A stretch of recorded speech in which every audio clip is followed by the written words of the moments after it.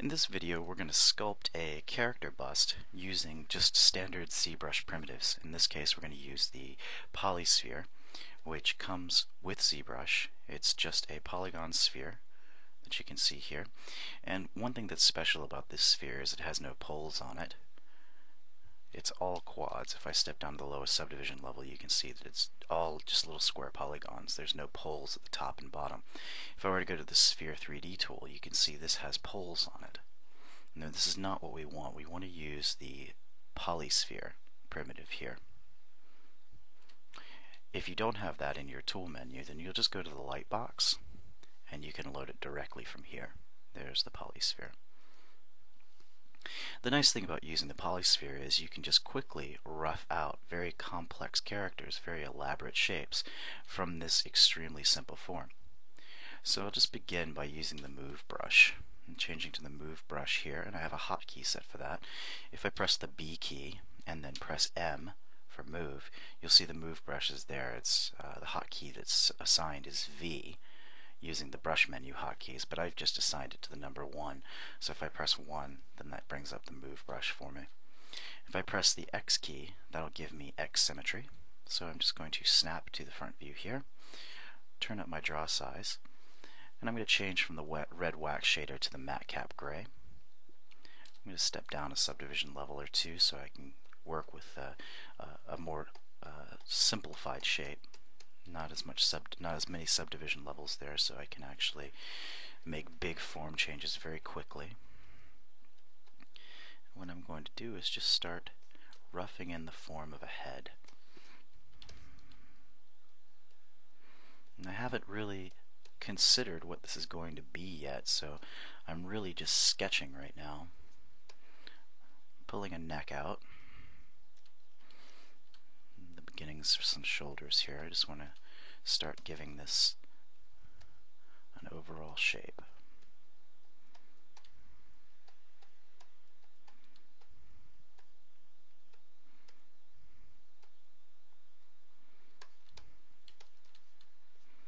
Do a bit of smoothing.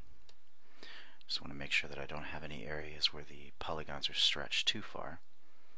So it's going to create problems when I start trying to sculpt in more secondary forms and then tertiary details like wrinkles and pores. If those polygons are stretched out too far, there's just not going to be enough resolution there to handle the detail that I want to put in. So I'm just kind of looking for an interesting silhouette right now. I pulled out the back of the head with the intention of moving it down, but I actually kind of like the crest that's forming. Working the jawline now.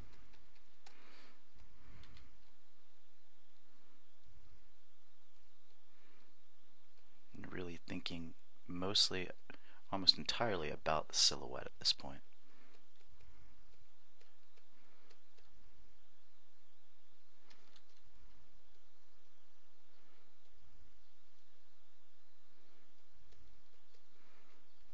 Pulling the jawline down.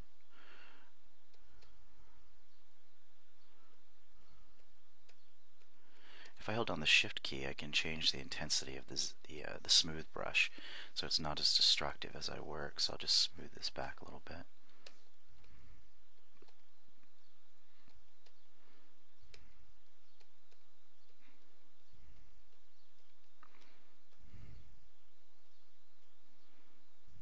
If I hold down the Alt key, it'll actually pull straight out along the surface normal.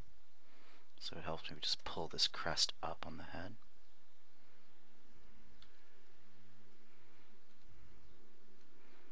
I'm going to try and pull that forward a bit.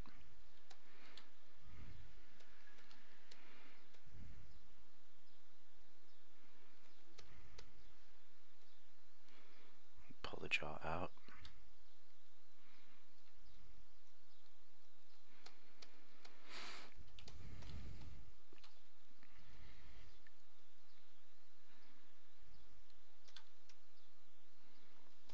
I'll step up a subdivision level now. I'm going with the standard brush, which I've assigned to the number 2. If you press the B key, then the S key, you'll see that the standard brush is assigned to B here. I've just given it the hotkey of 2. Since I use it very often, I have it assigned right next to the move brush. And I'm just starting to think about some bone structure here.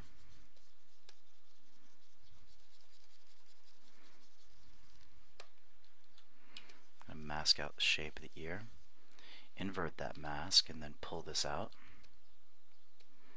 Just to give it start giving it the shape of some ears here.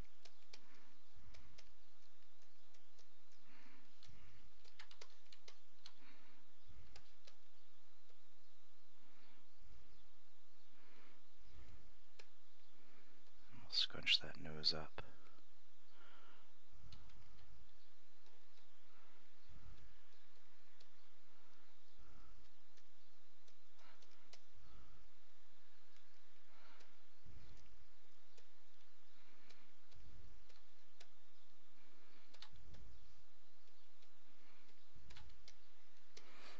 And still just thinking about the silhouettes here, thinking about the profiles and the outlines, and looking for something that's interesting and aggressive, and jutting that chin forward and bringing the barrel of the mouth out. Not completely sure about this crest on the back of the head here. I'm going to bring out the back of the skull though.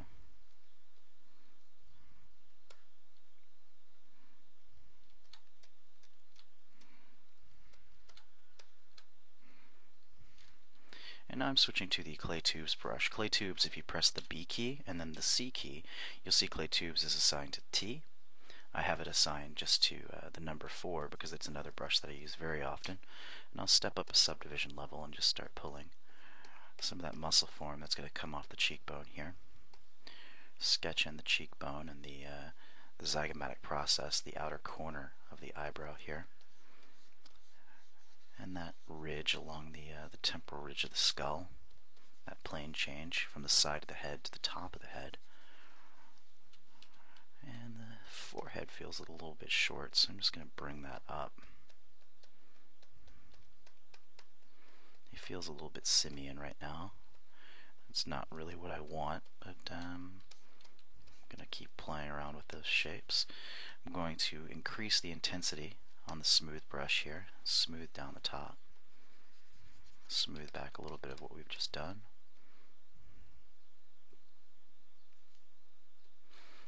Go back in with Clay Tubes and mass out the master muscles, those muscles on the sides of the jaw.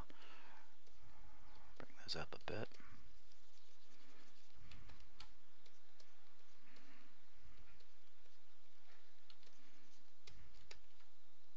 Going back in with the move brush.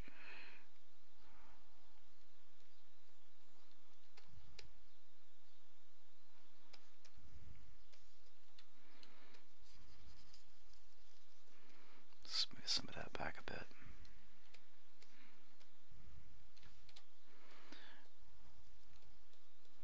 I'm going to bring some of I'm going to make the eye sockets a little more shallow, just because we're going to be placing some eyes in there.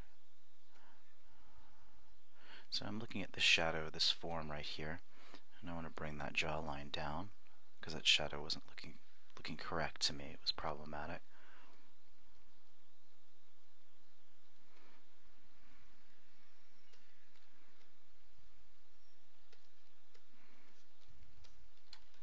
And going back in with the Clay Tubes brush and just experimenting with forms here at the top of the head.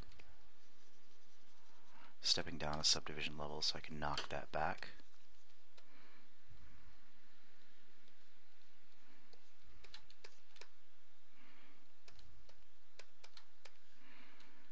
And going back in with the move brush and scooting around the cheekbone here. Bring this up. Bring that cheekbone forward. And this distance here feels really short between the cheekbone and the ear, so I'm going to pull this back. I'm going to pull all these shapes back a bit.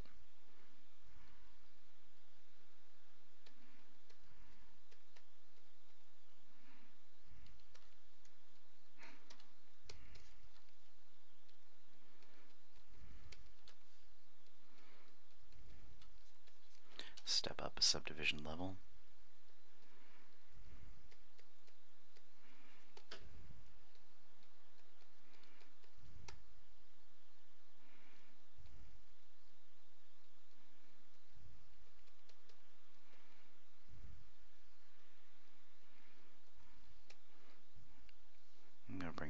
myself forward a bit from this top view. I'm going to adjust this angle at the side of the eye socket.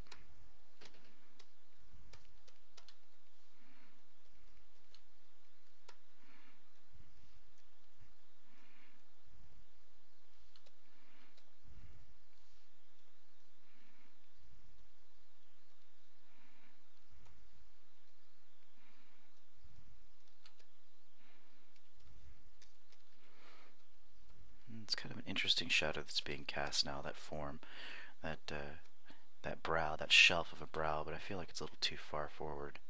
I'm going to bring it back just a bit. And I'm thinking about this silhouette still, how this face looks in profile. And if I switch to the flat color shader, which is just right here, the flat color material, I can actually look at the profiles, at the silhouette directly, and you can even work with this material turned on. And it's much like sketching in thumbnails in marker on paper. So you can really see what type of shapes you're getting, what the initial read is. And you can also, make big changes here. And then go back to the gray material here and see what you've done. Don't really like those, so I'm going to undo that. But it's a great way to kind of free yourself to experiment and not get caught up in what the internal forms look like. Sometimes you'll end up doing more daring things like that. You'll stray from what you know and what you're accustomed to, and make more interesting forms if you just work in that flat color shader. Smoothing those forms back a bit. We'll go ahead and save our work. Just continuing the process, looking around the figure.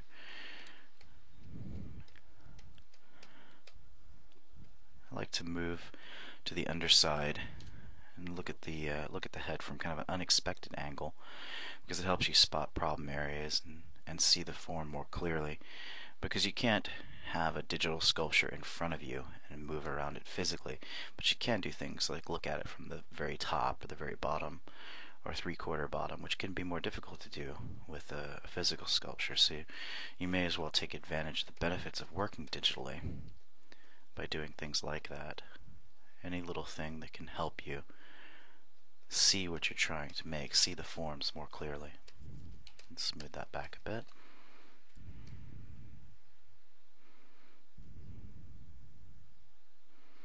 I like the sharp forms here. I like how it's a very acute angle to the mouth and to the jawline. I think I might try and pull the brow out again just a bit. It creates a very interesting continuation of the line there.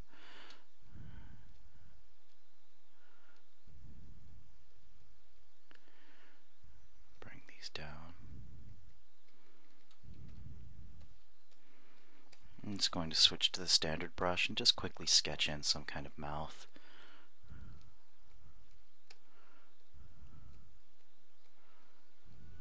And we'll step up a subdivision level.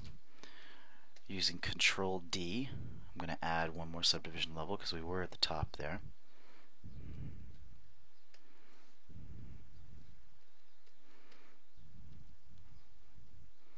I'm just making a very simple form for the mouth. It doesn't have to be anything too elaborate. I'm just trying to get a feel for the character.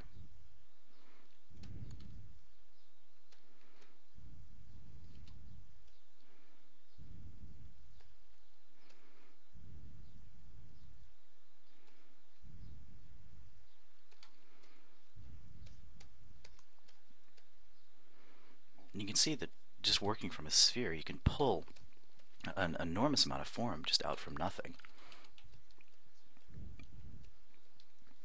Sketching in the ear, just making some ear shapes there. Some things to catch shadow. I'm going to pull this form forward.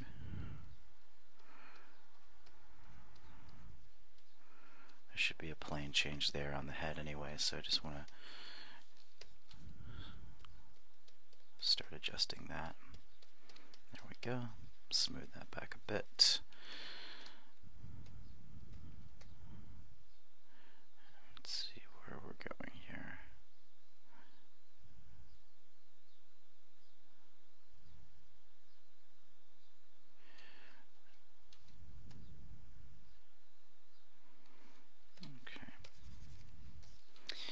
increase the draw size with my clay tubes brush, and I'm actually going to turn off the alpha on clay tubes, so I'm not getting that ragged edge, which can be really useful when you're trying to create very gesturally, but I don't want that right now. I want to just build up some forms at the temple here. That's the form of the temporalis muscle at the side of the skull. So even though I'm working on a creature right now, I am trying to root some of his forms in actual human anatomy. Since he's got a humanoid head, I mean, there are a lot of touchstones to an actual person here, so I'm trying to root him in reality so it feels more realistic. Even though it's a fantasy creature, if you've got these little points that the viewer can look at and just subconsciously recognize as an accurate human anatomical form, it's going to make the creature feel even more realistic to them, more compelling, more viable. Playing around with the idea of giving him these open skeletal nostrils. This may not stick, I might do something else, but for right now we'll leave that like that.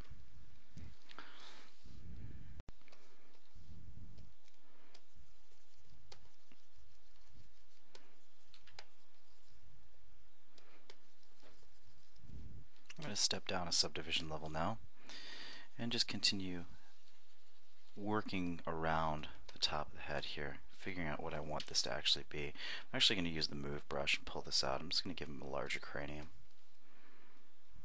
And for right now, I'm going to lose some of these crests that I sculpted in. They may come back. This really is a sketching process for me. I'm not sure where it's going still. I just know that I'm looking for things that I find interesting and cool as I'm sculpting. And actually, this is another shape that I like here. I like this arc. I might pull this forward.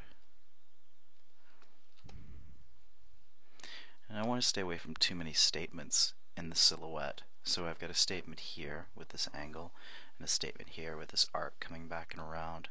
So I think those are going to work very well together. We'll see how it continues to evolve. But for right now, that's pretty cool.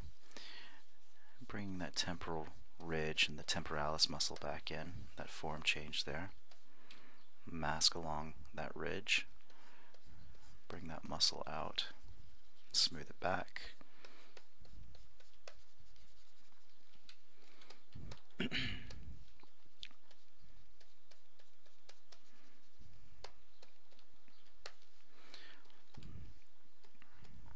Going to revisit the cheekbones here. Bring these out as well.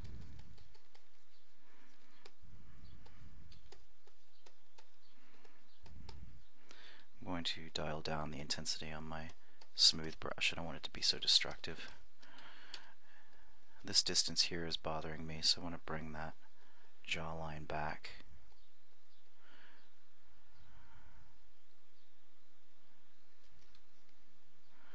Thinking about how the eye socket curves around here to meet up with the nasal bone.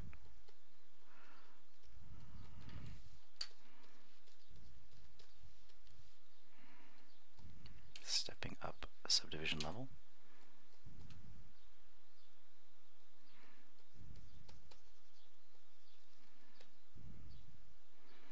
And going back to the move brush, and I'm going to work this angle to the cheekbone right here, this plane change from the front plane to the sides of the cheekbone. So again, it's really important to me to always try and think about this creature's anatomy, think about the fantastic elements of it as well as the humanoid elements of it.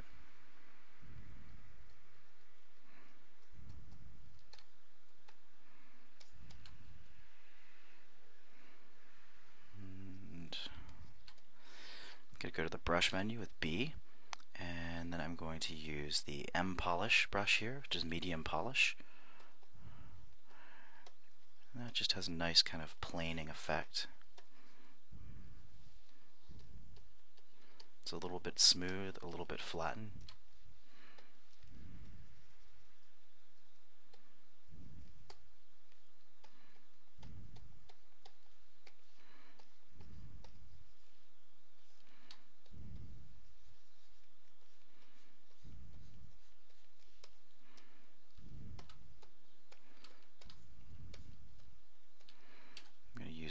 brush now to actually increase the size of the eyes here. I'm going to bring this out, bring the spacing out.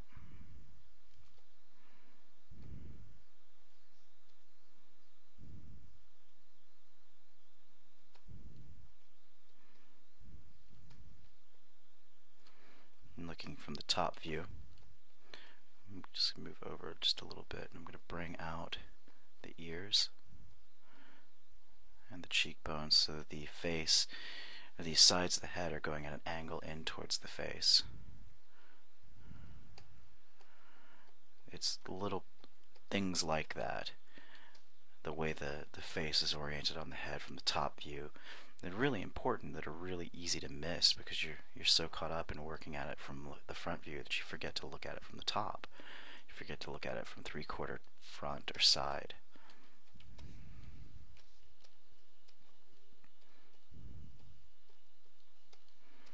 And going back in with the clay tubes brush here.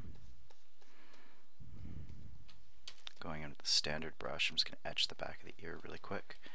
Undo that, lower my draw size, and I'm just sketching in just a little bit of negative space behind the ear. And going back to the M polish brush, I'm just going to knock back some of the planes at the base of the skull.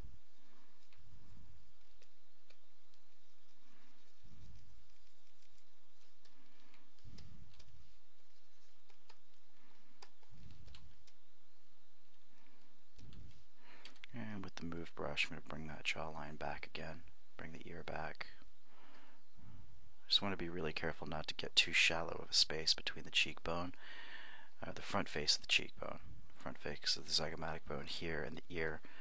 I want to make sure that I've got enough space there, because it can get very shallow if you spend too much time working it from the front view here. You'll find that you just don't have a lot of space there, and it doesn't give you a lot of area to compress the flesh and create expression. It just makes for a very flat head. So you want to be careful of that and try and stay away from that. Pulling this back. And let's save our work.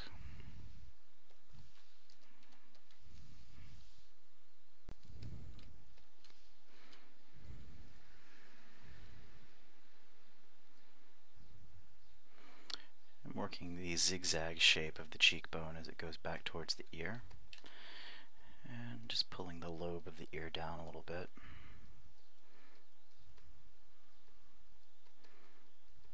Bringing those shapes out.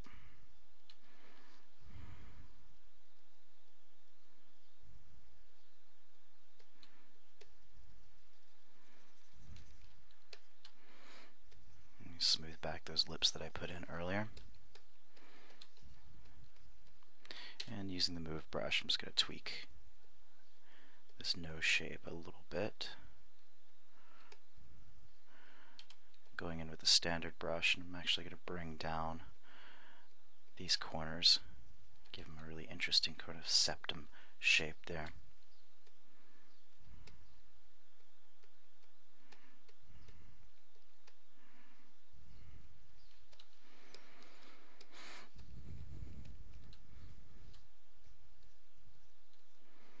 And there's muscles that come off the cheekbone here and grab onto the corners of the mouth, and they help create this plane change there, this triangular shape. It's actually called the infraorbital triangle.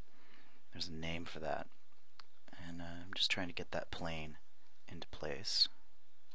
I'm going to undo that movement that I did and keep that arc that I've got going there for the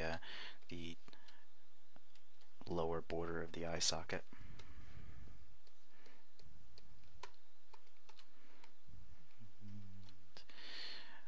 Now I'm going to turn on lasso mode here, and I'm going to mask out the head. Press the W key, so I'm in transpose move mode. I'm just going to drag a line out there, and control click a few times to feather the mask. And I'm just going to stretch the neck out. And go back into draw mode, pressing the Q key, and I'm just going to pull a stroke down here for the sternomastoid muscle, the big neck muscle that's very recognizable, and the collarbones here, the clavicles.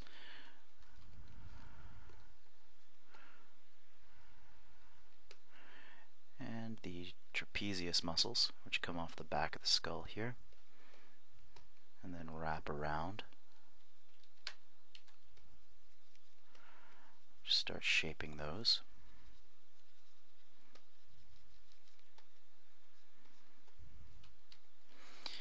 And I'm going to work the silhouette of the neck here.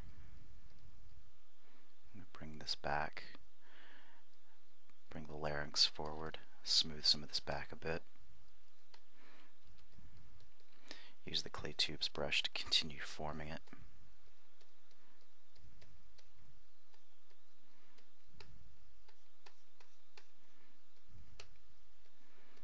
And filling in some of that negative space using the clay tubes brush.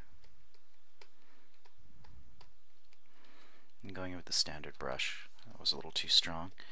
And putting the pit of the neck in there. There's actually a name for that as well, right in between the clavicles. It's called the infraclavicular, or excuse me, it's called the clavicular fossa.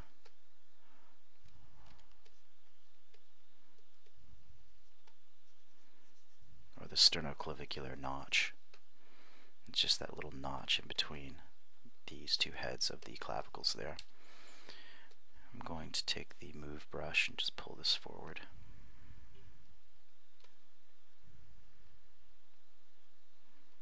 Bring that in.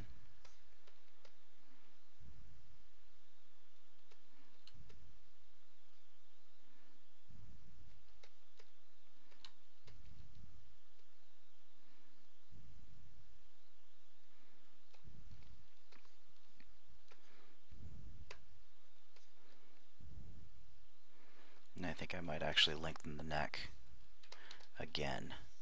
Feels a little bit short. Oops. Make sure that I've masked the back of the head there.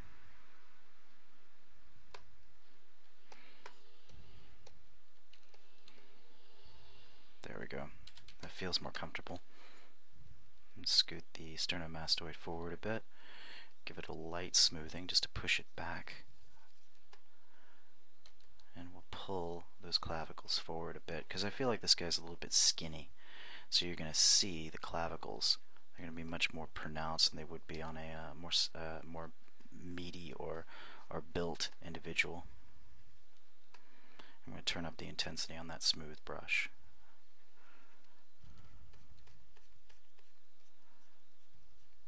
There we go.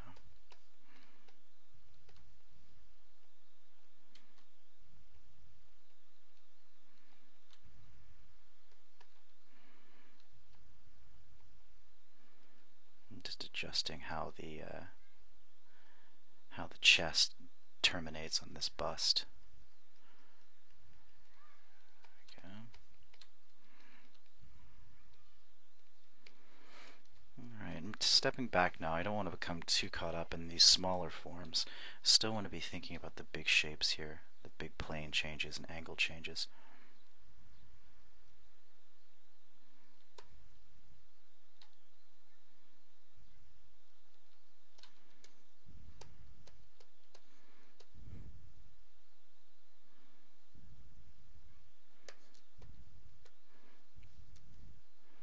Revisit the shape of the ear here.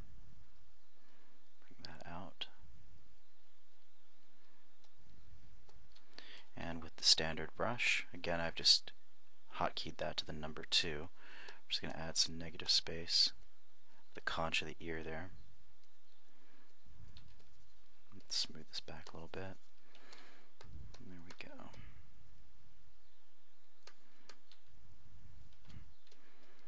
Using clay tubes to mass out that dent in the back of the skull there.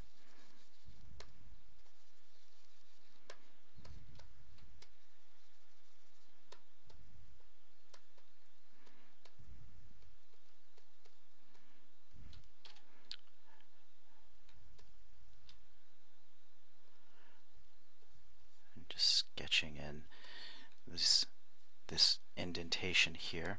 This frontal part of the skull is called the frontal eminence on a human skull. There's a nice plane change that you get between this corner here, the zygomatic process, and then the temporal ridge here. Let me turn up my Z intensity a little bit. The temporal ridge, and you get this little plane change between the frontal bump of the skull and then where it turns to the side plane of the temporalis muscle and the temporal fossa, or the hollow of the temple and the skull. So I just want to start sketching something like that in there. And I'm just going to use the clay tubes brush to fill in a little bit of that. Just want to get that form suggested.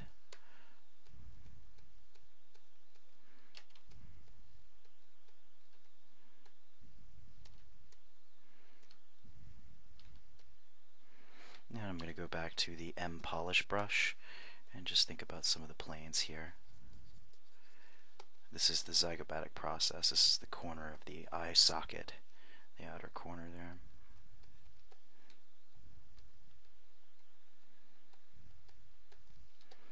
Usually I just try and establish the major planes first here, and then I'll break those planes down into smaller planes, and that just helps me achieve a more refined, structured form. Smooth that back just slightly. And I'll do the same here, going in with the M polish brush, and I'm just going to polish down this plane.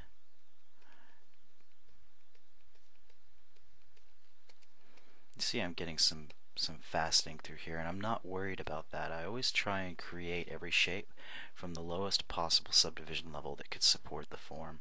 I try and avoid stepping up subdivision levels until I absolutely must to get the shape that I'm looking for. So here, if I step up a subdivision level, I need to add a new one, so I can just go to Geometry, Divide, and that'll smooth out a bit. I can divide it again. You'll see that those facets go away. Go back to M polish.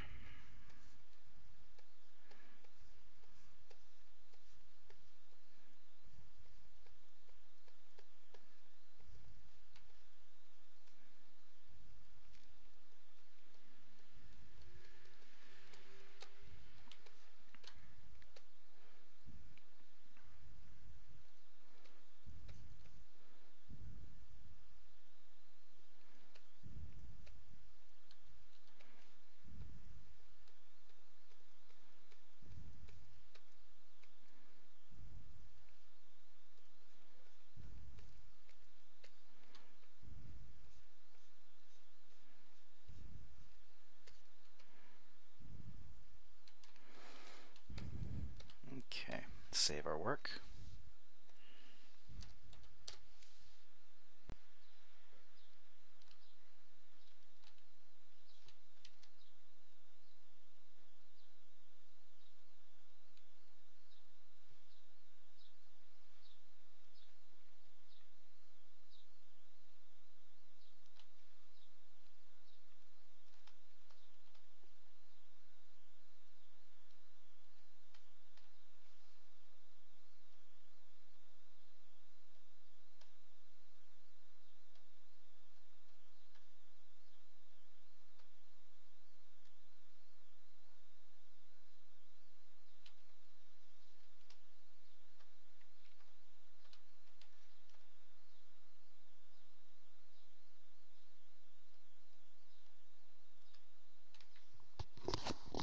So at this stage I'm going to add in a couple of eyeballs, and I'll do that just by appending spheres into this. Just go to the Subtool menu, go to Append, and we'll select the polysphere. Now we'll have a polysphere subtool. If I turn on transparency, you can see the spheres inside the head. So I'll press the W key to go into move mode, turn off X symmetry, just move this over to the side, and then press the E key for scale, and I can scale it down just by using this transposed line here.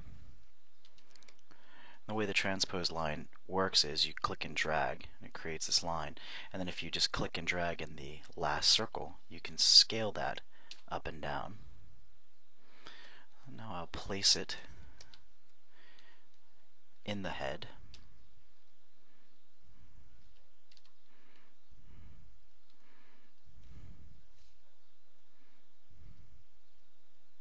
Now if I turn off transparency, I should be able to see a little clearer where that eye is sitting. And once I like the placement of it, I'll just go to Z plugin, Subtool Master, click the Subtool Master button, and then click Mirror. I'm going to mirror it across the X-axis and merge into one subtool. So now I've got two spheres in there for the eyeballs. And if I turn on transparency again and select the head, I can see through the eyes and I can sculpt through them. So I'm just going to bring the interior of the eye socket out so I can build some eyelids from that.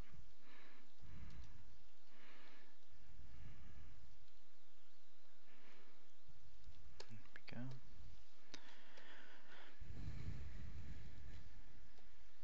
I'm not going to give them too much attention just yet. I just wanted to place them there. If I go to the standard brush, I can mask out the shape of the inside of the eyelid.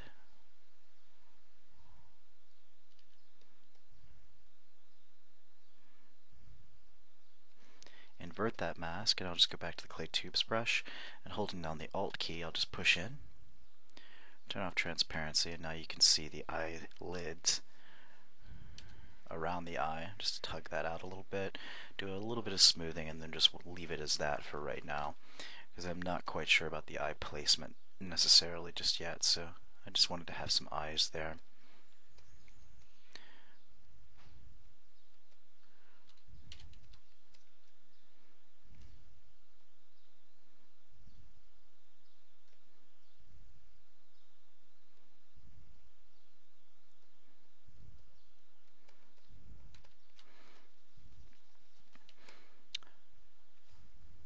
And let's save our work.